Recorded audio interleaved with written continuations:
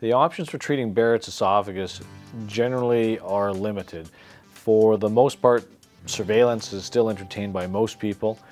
but for people who have bad reflux and relatively short segment Barrett's esophagus, often surgical correction of the reflux with an anti-reflux procedure such as a Nissen fundoplication will often make the Barrett's stabilize, and in at least in 8 or 9 trials there's regression. So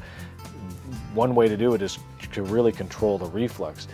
The gastroenterologists and others who are really into research with Barrett's esophagus have used anti-inflammatories and other medications to try and prevent Barrett's esophagus from getting worse or try to shut it down, but those are all research-based trials. Now, as a surgeon, we generally tend to look at people with bad reflux who might have Barrett's esophagus, and what we've noticed over time is that if we treat your reflux with anti-reflux surgery, people who have short segment Barrett's esophagus often get the Barrett's to heal, and it often regresses on its own. So that's not a well